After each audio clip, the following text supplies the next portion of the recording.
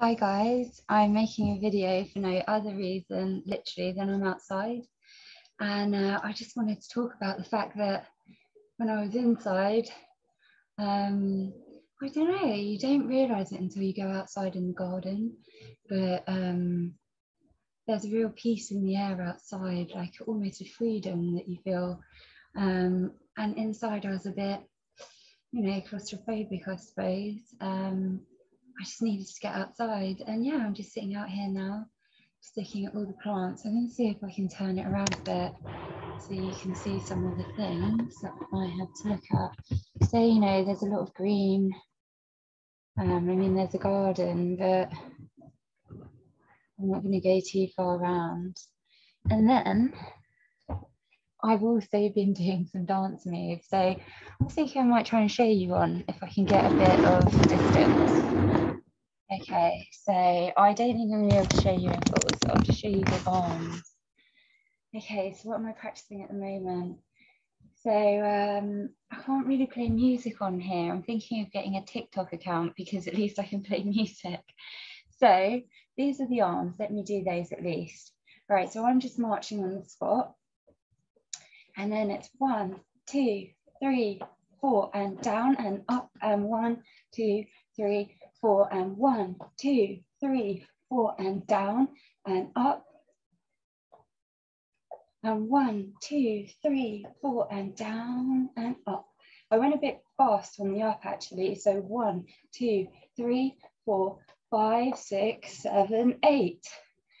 So yeah, that's what I'm practicing. It's brand new arm moves. So there's legs as well, and that will be going into my next, when I do my next Les Mills classes.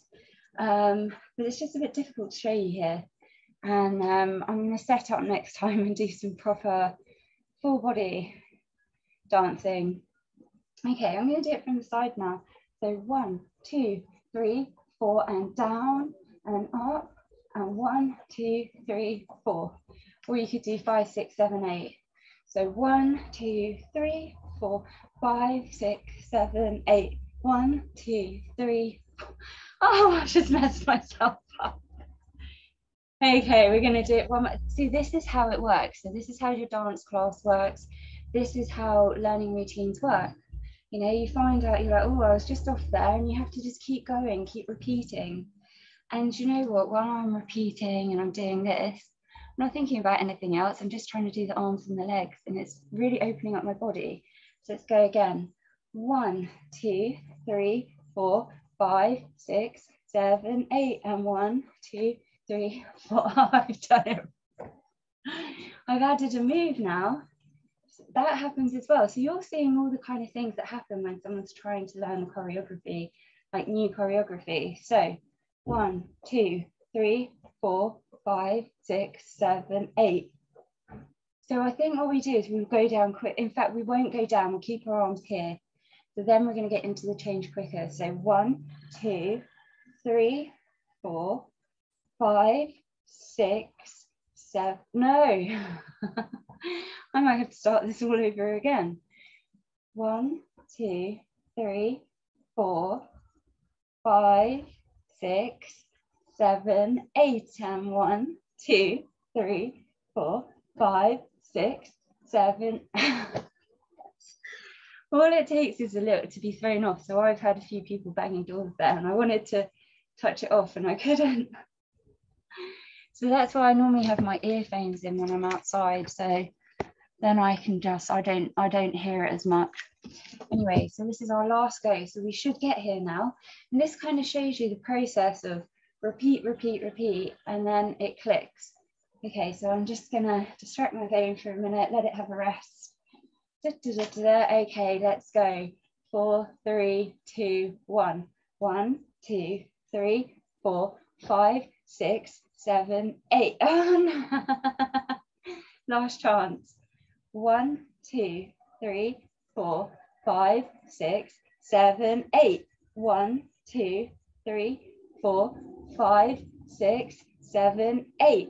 1, 2, 3, 4, 5, 6, 7, 8. Oh, you know what I was doing though, so I can now criticize, I can analyze what I was doing, and I actually was going really fast up on the arms, and that's why I was out of time.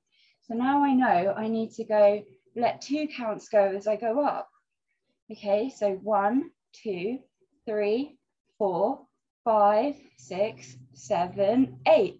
1, 2, 3, 4, 5, 6, 7, 8. See, so now I found my rhythm.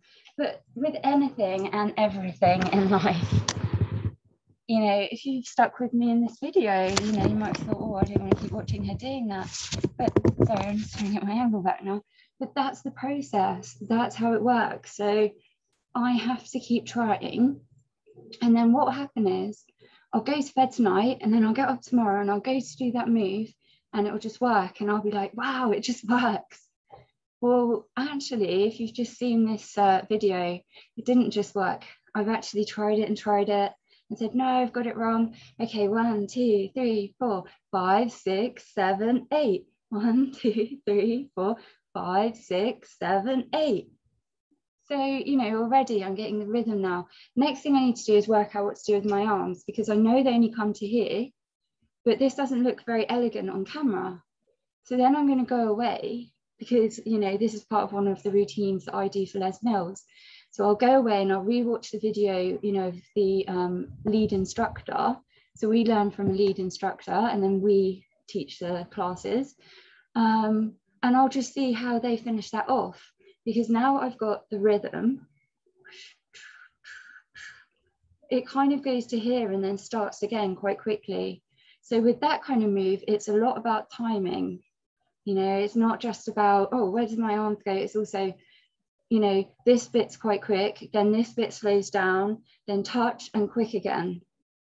You know, and I think what's amazing about it, and this is why I love teaching dance cardio, is that we're not just, you know, if we say, oh, we're learning dance moves or we're learning exercise moves, doesn't sound so interesting, does it?